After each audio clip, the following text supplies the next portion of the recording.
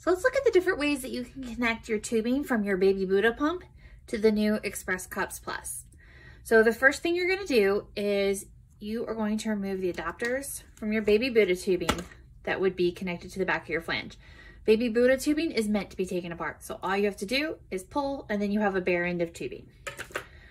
So the two ways that you can attach it, one is you can take your bare end of BabyBuddha tubing and you can connect it directly to this top adapter.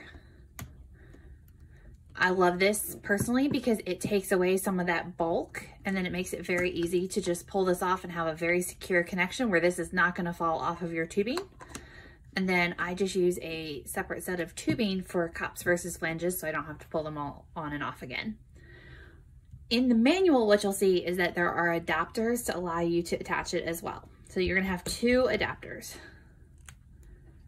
You've got this silicone piece here and this thinner silicone piece that has a white plastic adapter at the top. So what you would do is you take the silicone end of this adapter and put it directly onto the cup top.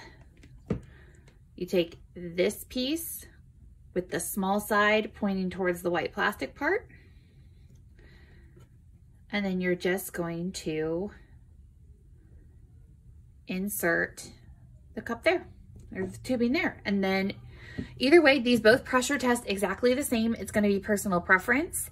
This is probably a little bit easier if you're going to be using the same set of tubing with the flanges, or if you're going to have a set dedicated to just your cups.